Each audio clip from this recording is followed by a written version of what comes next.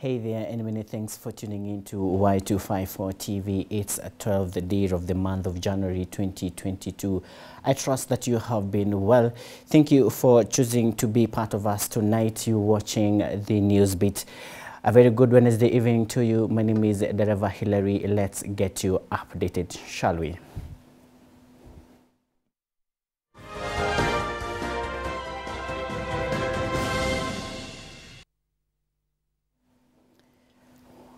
Welcome.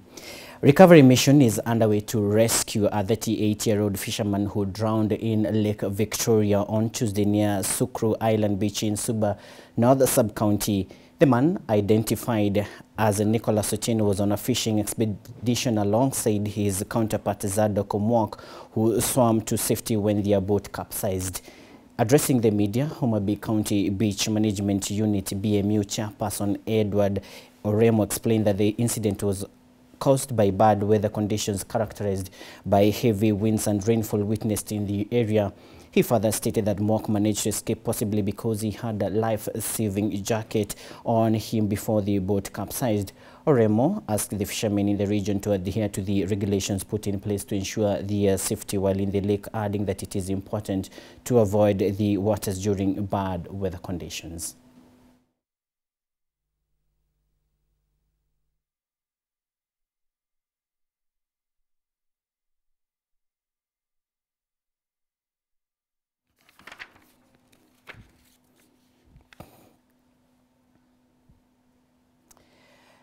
New Eastern Regional Commissioner Evans Achoki has handed over Narok County Commissioner Office to the new Commissioner Isaac Wanyonyi Masinde.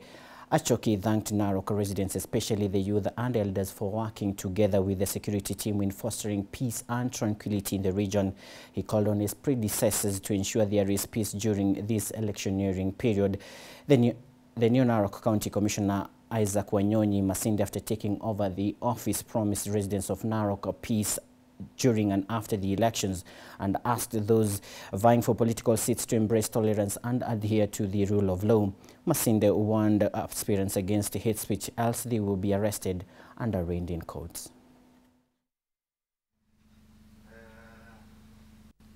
I want to take this opportunity to thank the Narok County security team, all the Ngao staff from Narok County, starting with the DCCs, ACCs, assistant chiefs, and the village elders. I also want to take this opportunity to thank the political leaders of Narok County, all elected leaders in Narok County. I have worked very closely with all the leaders to ensure that this county remains peaceful. And indeed, for the last 1 year, Narok County has experienced relative peace that was elusive for quite some time. So I want to thank all the leaders for the cooperation that I received, and all the security officers for the job well done. Going forward, I also want to thank all the residents of Narok County for the cooperation that I received from them. I also want to thank the media in Narok. Narok is one of those counties with a very vibrant media, and I was able to convey my messages to the media.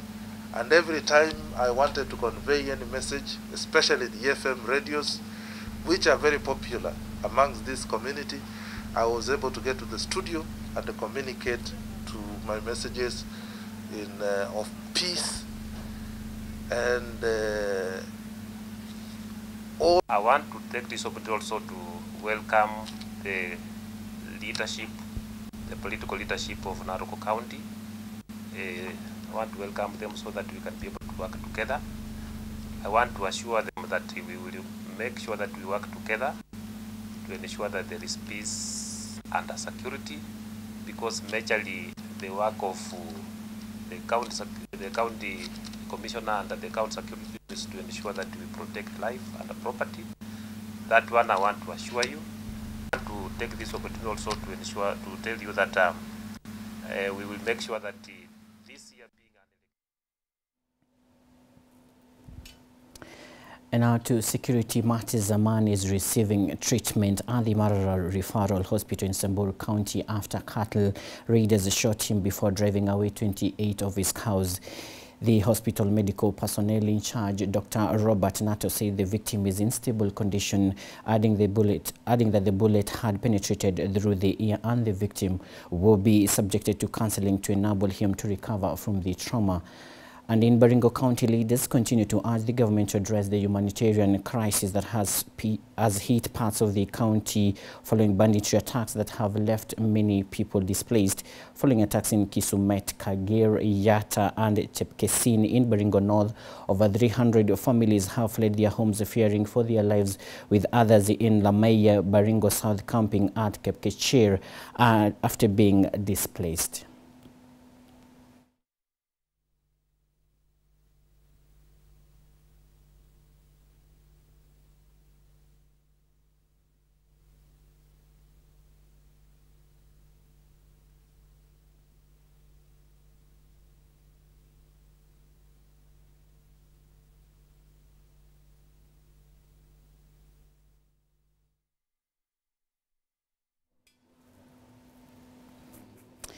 Staying on security issues, a special forensic team has been dispatched to River Yala and Yala Sub-County Level 4 Hospital to assist with investigations in a bid to identify the 19 bodies retrieved from the river.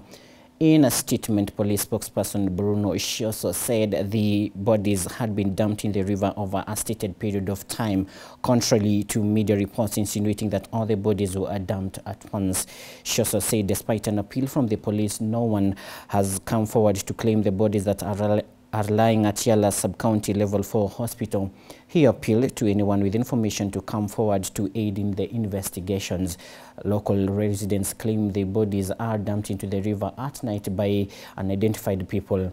Game Sub-County Police Commander Charles Chacha said they had begun their investigations after Yala residents raised concern over the bodies. This comes even in the wake of increased cases of discovery of bodies across the country in killings that have remained puzzling and unresolved.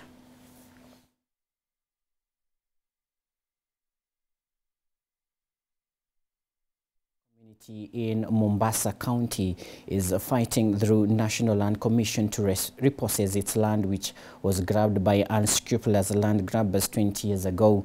At the Kenya School of Government, the National Land Commission NLC Alternative Dispute Resolution Technical Team continued to receive submissions over the disputed Nyali Primary School land row. NLC constituted an Alternative Dispute Resolution Technical Team which processed various claims from the national government, county's public institution and members of the public. The parcel of the land measuring 14.7 acres, which reportedly belongs to Nyali Primary School, had been set aside to build a secondary school. Simply to make sure that this matter is not determined.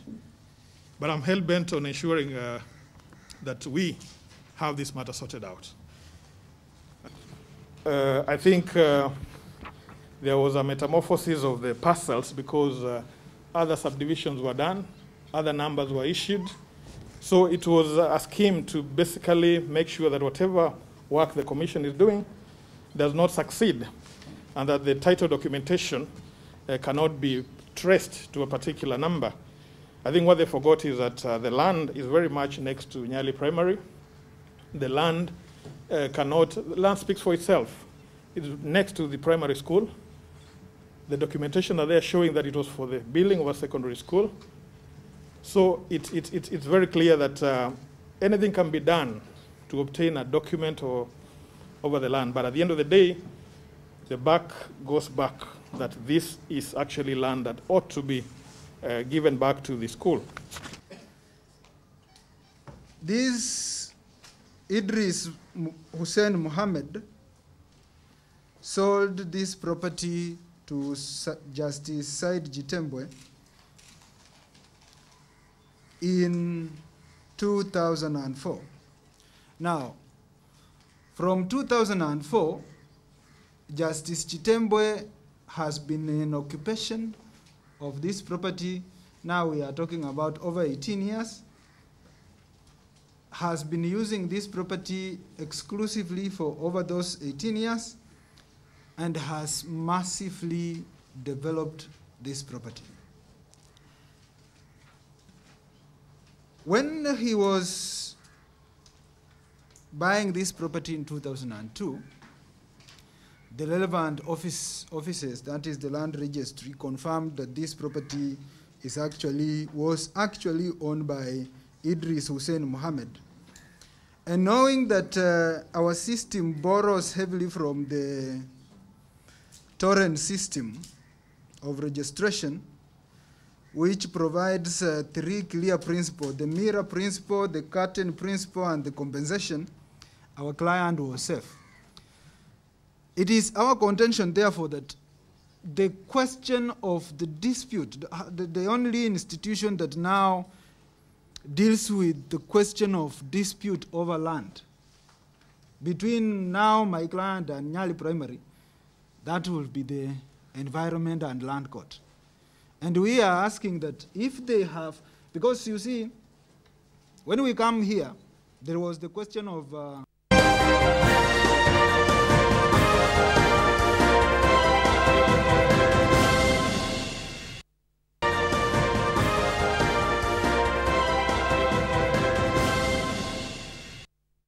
Thank you for staying with us. You're watching Newsbeat on Y254 TV.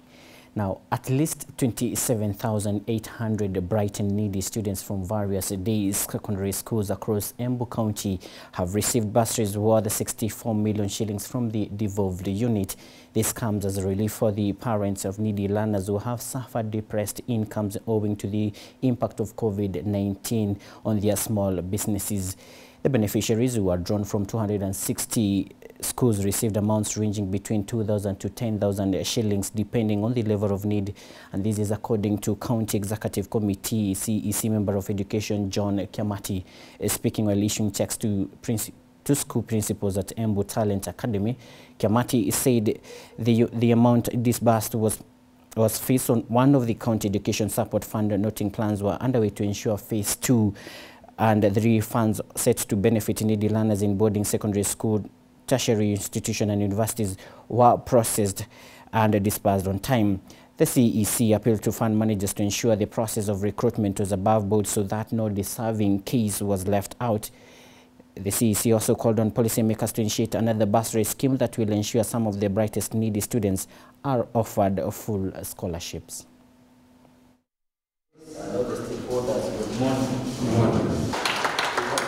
At this moment, I welcome the Deputy Speaker, of course, to the members of the public. I think it's important to know bursary is not for every student. That's why our members are now crying. Because every applicant wants what? To be given. I believe the logistics of the bursary is to assist the needy and very bright. But now that issue has been overtaken. Everybody wants what? Bursary. I don't know what to do, but bursary is not for everybody. And therefore, those who miss out the bursary should not go fight with MCA or maybe the department. We cannot afford to give everybody bursary.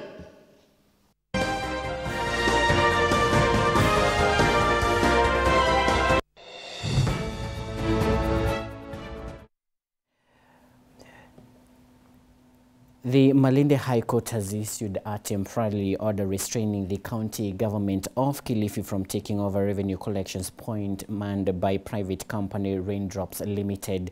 Malindi residents Judge Stephen Kithinji restrained the county government from taking over the collection points or collecting cess and parking revenue from the company pending the inter-parties hearing and determination of a suit filed by Raindrops Limited.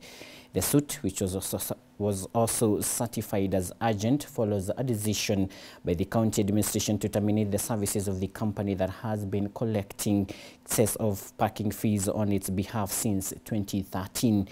On January 15, 2022, the County Department of Finance issued a notice warning traders against paying money to raindrops and instead direct them to pay their dues to respective county revenue offices and county revenue officers. The company's accountant, Mr. Elijah Mbigo, said the company had signed a 15-year contract with the county administration to collect revenue from 2 streams and that terminating the service 7 years earlier is a clear breach of contract. Na koti ni sisi ambao tunastahili kuchukua ushuru. Na hata koti imesema mpaka sasa tumepewa orders ya sisi tuchukue ushuru. Teknolojia yetu inatuwezesha kuchukua ushuru mwingi kuliko wao.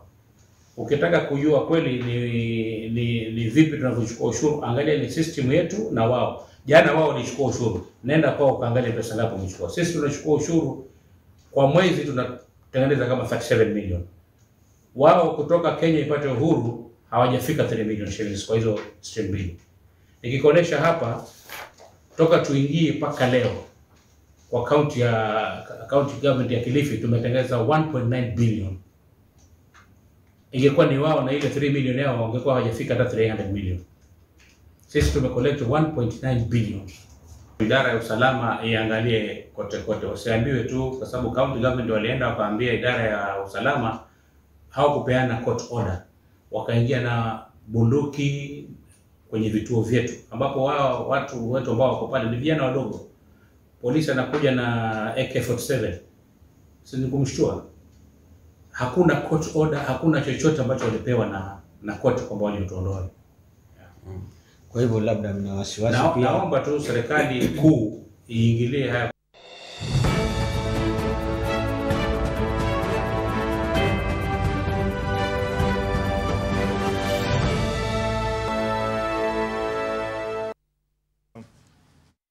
Now away from Kenya, Ghana has denied reports that it would consider hosting a processing center for asylum seekers on behalf of the UK.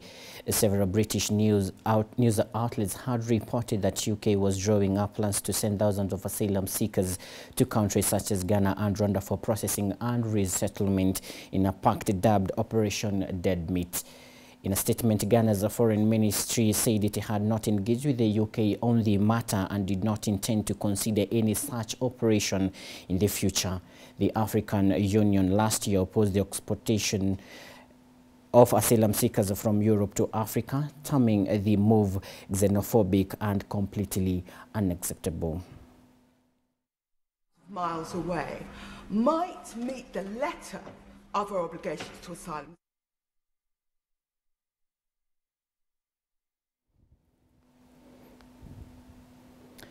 You are now up to date with the news bulletin. Many thanks for keeping us a company. Let's do this again next week, Wednesday. Until then, enjoy the rest of our programming. My name is Ndereva Hillary. Goodbye and good night.